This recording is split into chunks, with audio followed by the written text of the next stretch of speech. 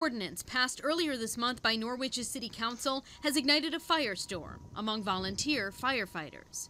It implements an automatic aid policy that would send paid city firefighters to serious calls in the 5 volunteer districts. So a medical call that goes out at city-owned property, let's say the golf course, does the city unit now respond to that because that's a call on this city property?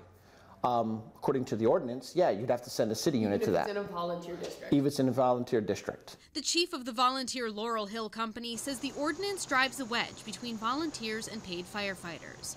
Aaron Westervelt says all the chiefs previously worked on an automatic aid policy that was supposed to go into effect on November 1st. But he claims the new ordinance brought at the end of October didn't include input from the volunteer department heads.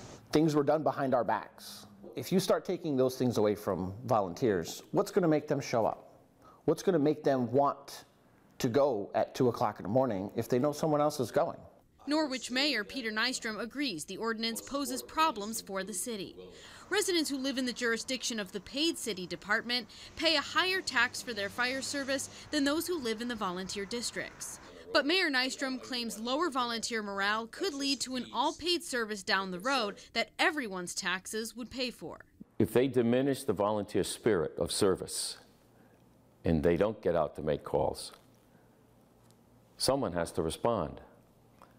I firmly believe this is DeLucia's effort to push the fire tax citywide. City Council Pro Tem President Joe DeLucia argues no changes to the city fire tax or to the existence of volunteers are on the table. It has never been my intention to eliminate the volunteer fire service. The ordinance could be rewritten in the future, and likely at the forefront of any conversation would be the question of trust between the paid firefighters, volunteers, and their city government. For those volunteers who say that they will not turn out for emergency calls because they refuse to work with the paid department, then that's the wrong answer.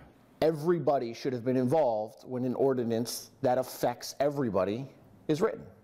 In Norwich, Audrey Russo, Channel 3 Eyewitness News.